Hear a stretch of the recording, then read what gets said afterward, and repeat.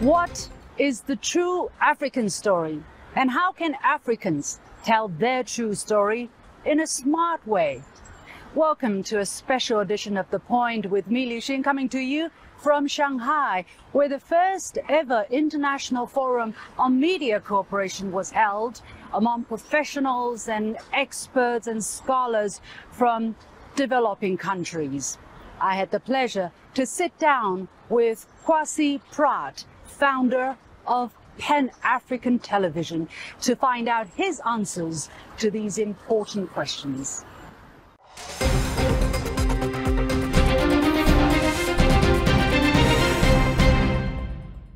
Kwesi, thank you very much for joining us. Well, thank you. It's a pleasure to be here.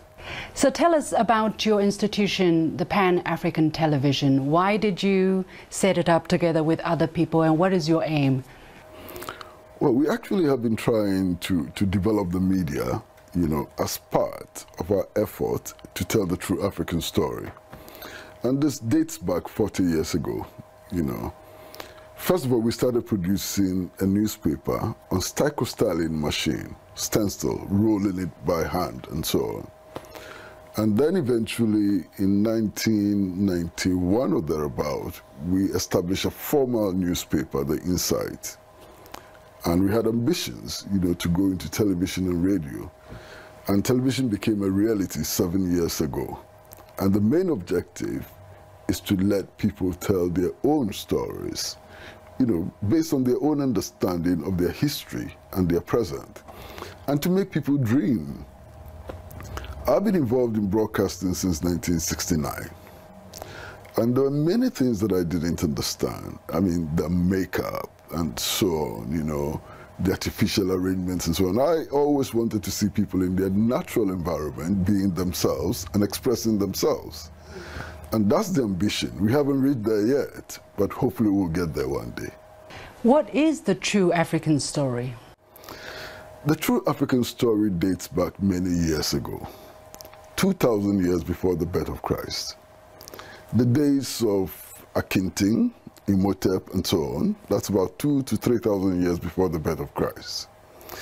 The African story is a story of slavery, the transatlantic slave trade.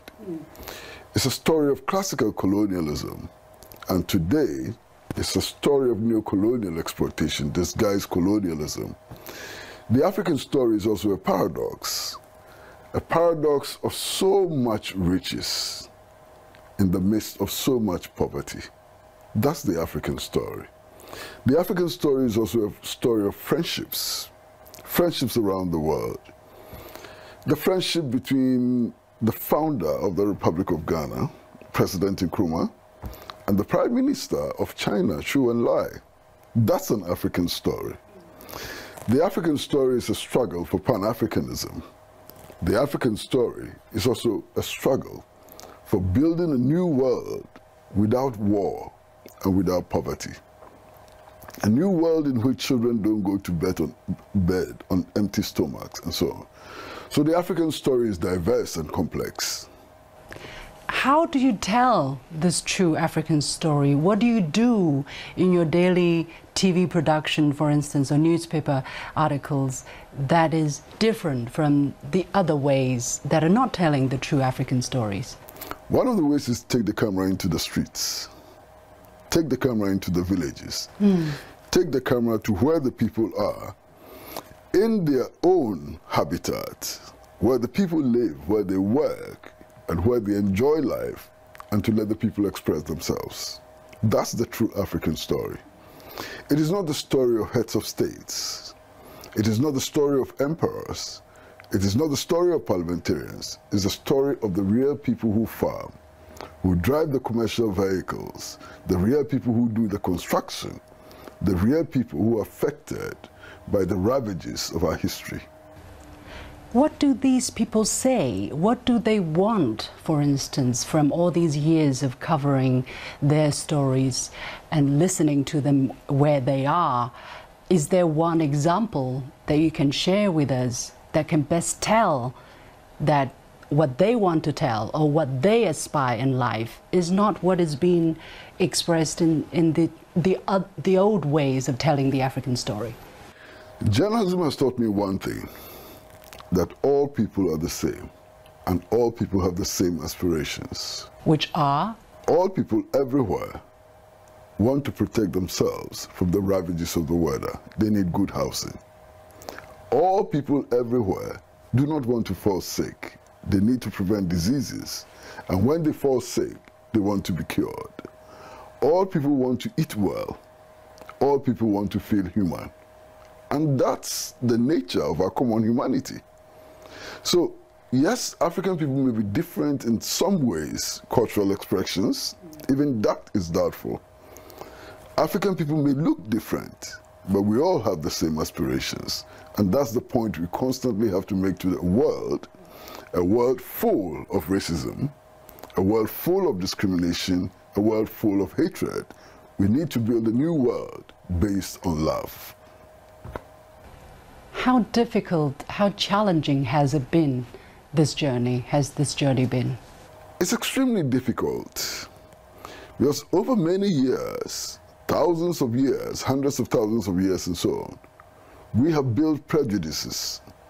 And these prejudices always serve as a block to realizing the true human spirit. The true human spirit of freedom, of liberty, and so on. The true human spirit, which abhors exploitation and oppression in all its forms. It is our prejudice which is a problem, and we need to overcome that prejudice. And the only way to overcome that prejudice is to expose the reality of the African people, and indeed, the reality of all people. Can you give an example? A recent story that your TV produced, for instance, that tells the true story of Africa. Is there any story that you can think of for now, at this moment? We do not have the ambition to tell extraordinary stories. Our ambition is to tell ordinary, everyday stories. You understand?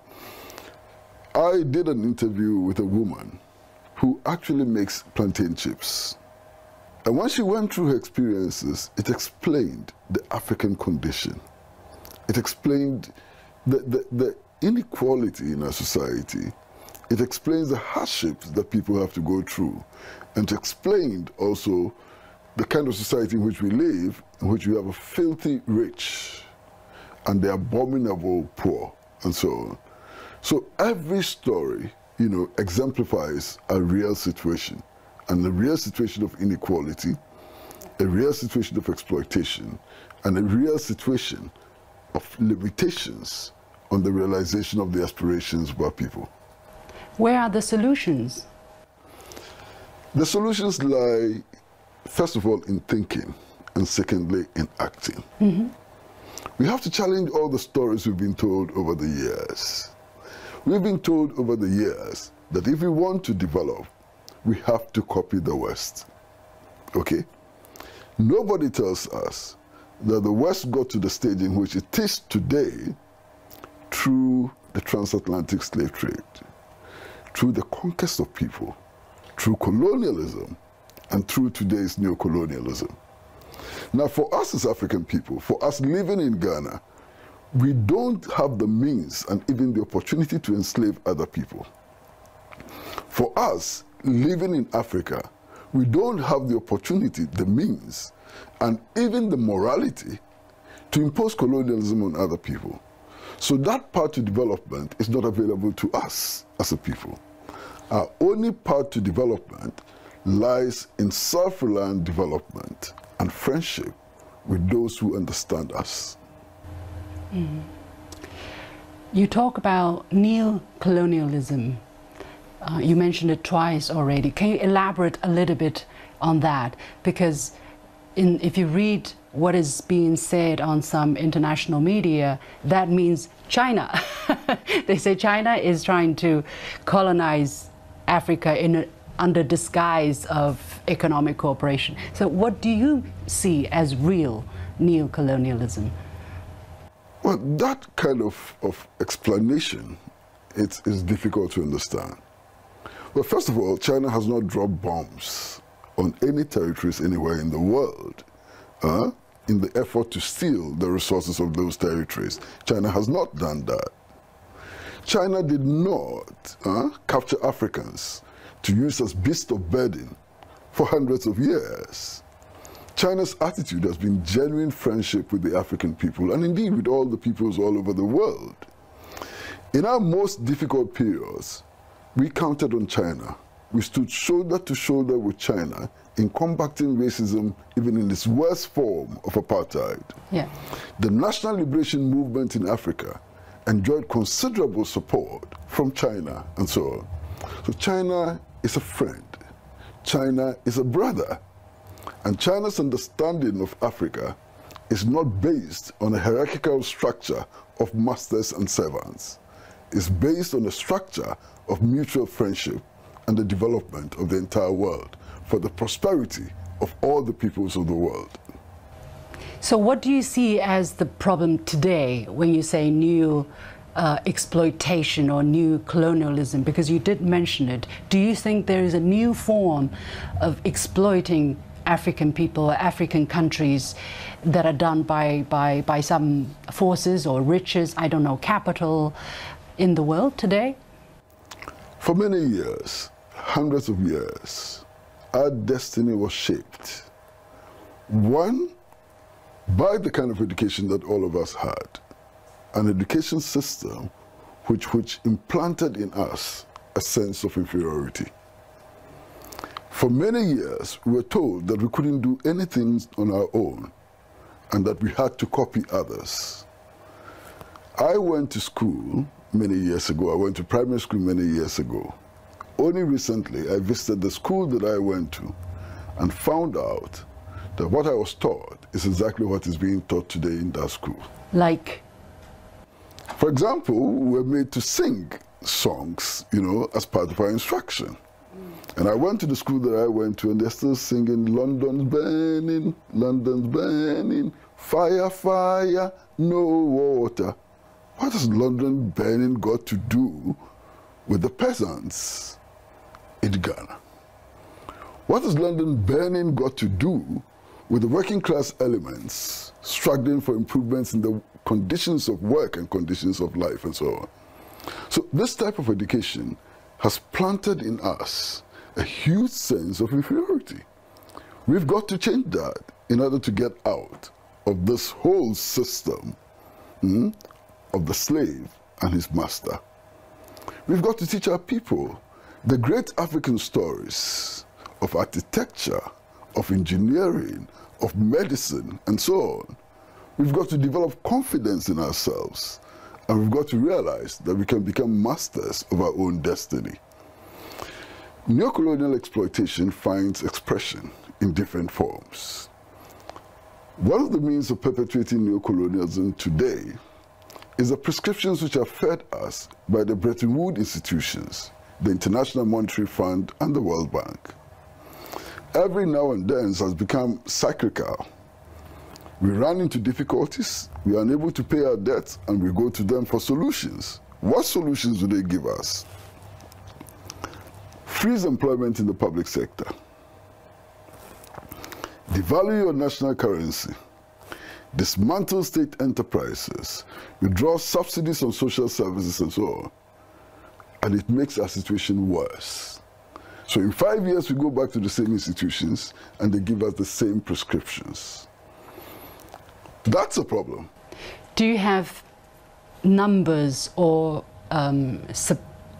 evidences to substantiate the statement that you just made? For instance, the per capita GDP or also, because the IMF, the World Bank, actually I just met a representative executive from the World Bank. They're also trying to help. You know, they're also, however divided they may be, however, traditional in their approach, they also try to bring development to the world. But you're saying with their help, actually the situation has not gotten better. Can you substantiate that? As a matter of fact, what we're getting from them is not help. The purpose for the establishment is to ensure the integrity of Western financial institutions. Simple. So what they're offering us comes in the guise of help, but it's actually to strengthen Western financial institutions. Okay. Right now, as we speak, I come from Ghana. And Ghana now needs 120% of its total national revenue to service debt, repay debts, and to pay public sector workers. We are broke. We go to the IMF, what do they offer us? $3 billion loans. Loans that we have to pay. With interest. Of course, loans that we have to pay. That is not a solution. Especially when the loans come with conditions which undermine our development. For example, one of the conditions is a freeze on public sector employment. What does that mean? The teeming young people who are unemployed now have no hope of gaining employment in the public sector. Now, development need not be assessed with statistical averages. The statistical averages can always lie. What does GDP mean? What does per capita income mean? And you're talking about per capita income. You are putting the incomes of everybody together and dividing it by the mean. Right. Okay? So in 1 year, if 1% of the population get a 1,000% increase in their incomes, and 99% of the population get no increase at all, per capita rises. So per capita income doesn't tell the whole story. So what tells the story, and where is the solution? How do you see is the solution? The story is told by the real life of the people. When you live in an economy where a person's daily minimum wage cannot buy a bottle of beer. Is that the reality in some parts of... That's the reality in most of Africa. In most of Africa.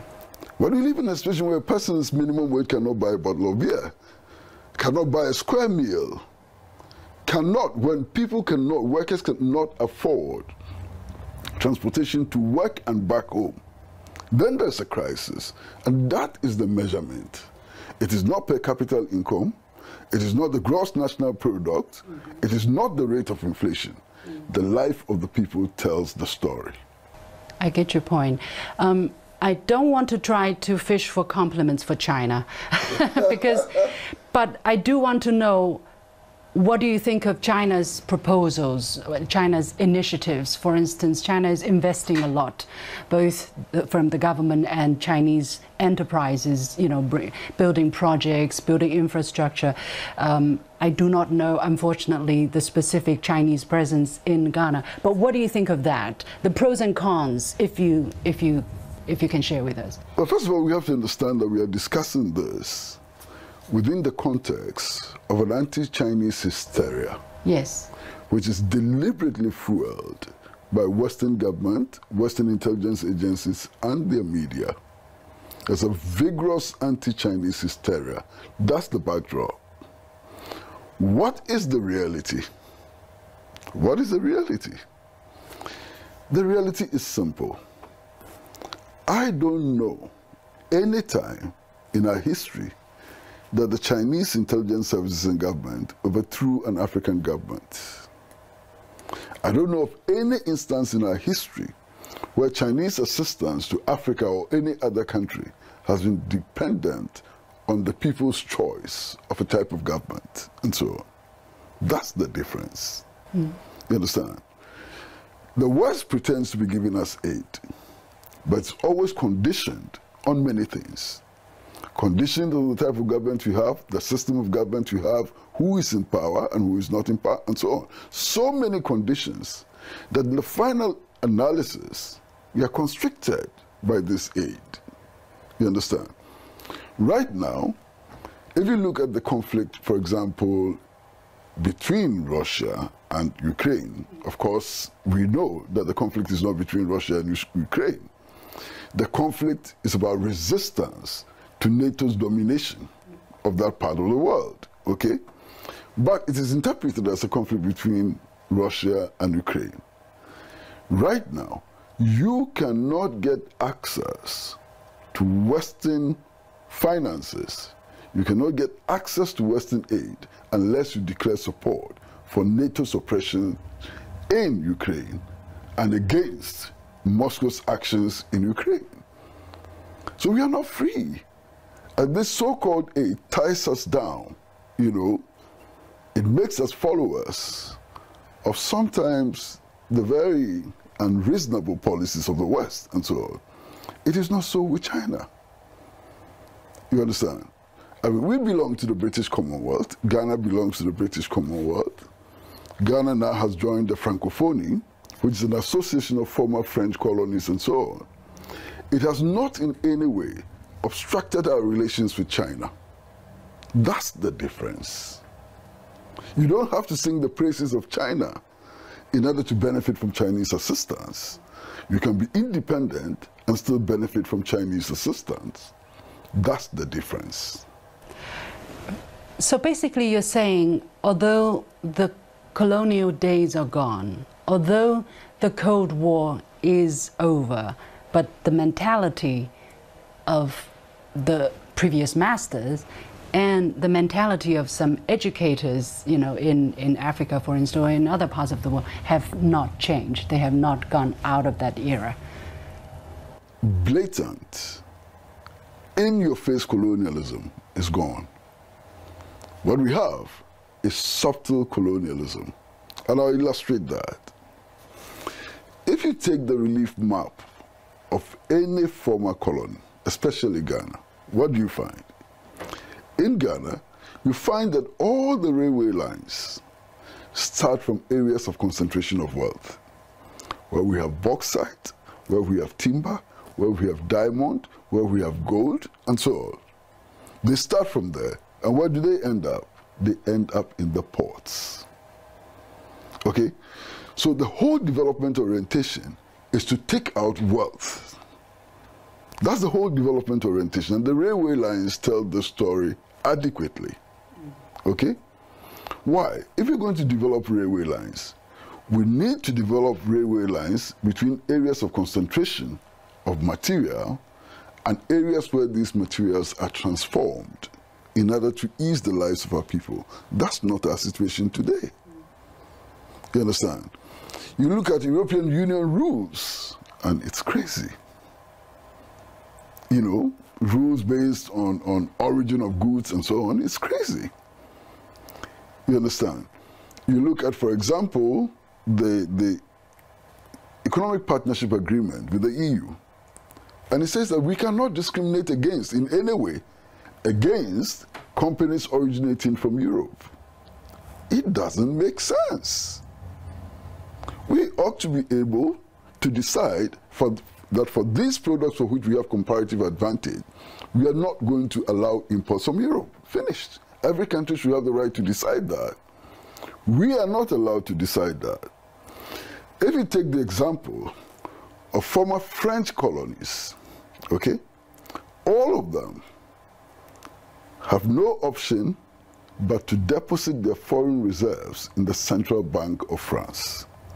So at the end of the day, they borrow their own money and pay interest on borrowing their own money to France. It simply doesn't make sense.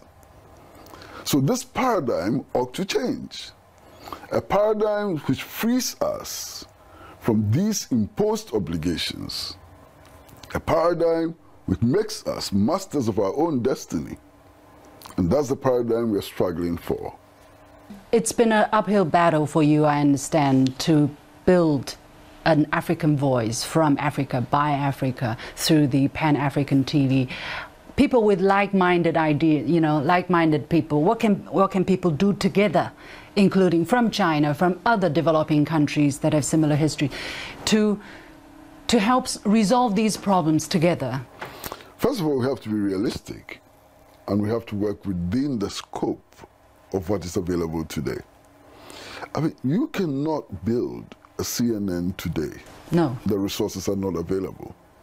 The British, for example, spend up to £6 billion a year financing the operations around the world. We don't have that kind of money. So we start with what we have, and we grow. And we grow with solidarity. Solidarity of other media houses around the world that are trying to do what we're trying to do. And we grow with also learning from the mistakes of the big established media. We grow because we speak the truth. We grow because we belong to the people, and the people consider us as them. Yeah. That's the only trick. What are some of the mistakes we have to avoid?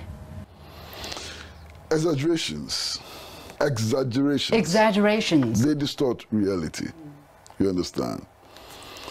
The mistakes we have to avoid is the presumption that we, the educated urbanite people, know better than the uneducated rural people. It is their story which is important, not our pretensions. We are not their teachers. We learn from them, as they are the people who are directly involved in producing the things that we need to make this world a better place. You are here in Shanghai to participate in a Global South Communication Forum. What have you taken away from this forum, and what more do you think can be done? Well, first of all, is the realization that all of us face the same problem. And all of us face the same problem of distortion of our reality. That all of us are anxious to tell our true story.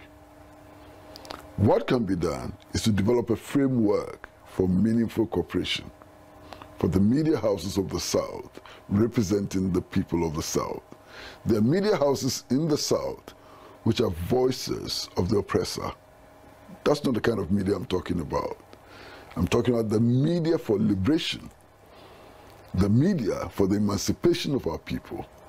And this media in the South ought to be talking together, ought to be acting together, and ought to be dreaming together in order to make a change. What is the future that you envision? You know, the relationship, for instance, between the global North and the global South, or the Western countries, the former oppressors, or the oppressors now today. How do you envision that?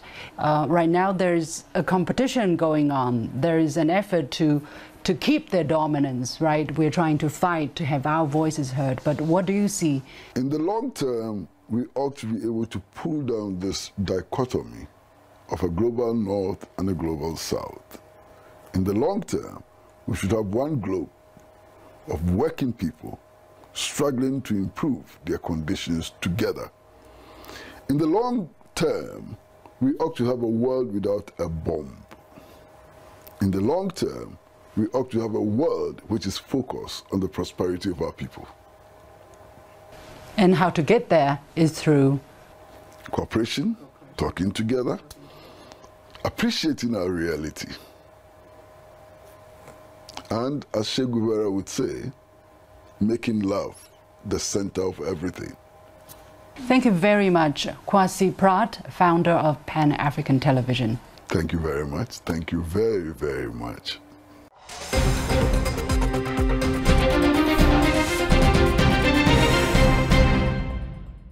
Kwesi Pratt, founder of Pan-African Television. With that, we come to the end of this special edition of The Point with me, Liu Xin, coming to you from Shanghai, where the first ever international forum was held to discuss media cooperation among developing countries. I'm Liu Xin. As usual, you can follow me on Facebook and Twitter using the handle Liu Xin in Beijing. On behalf of the whole team, thank you for watching. You've got the point.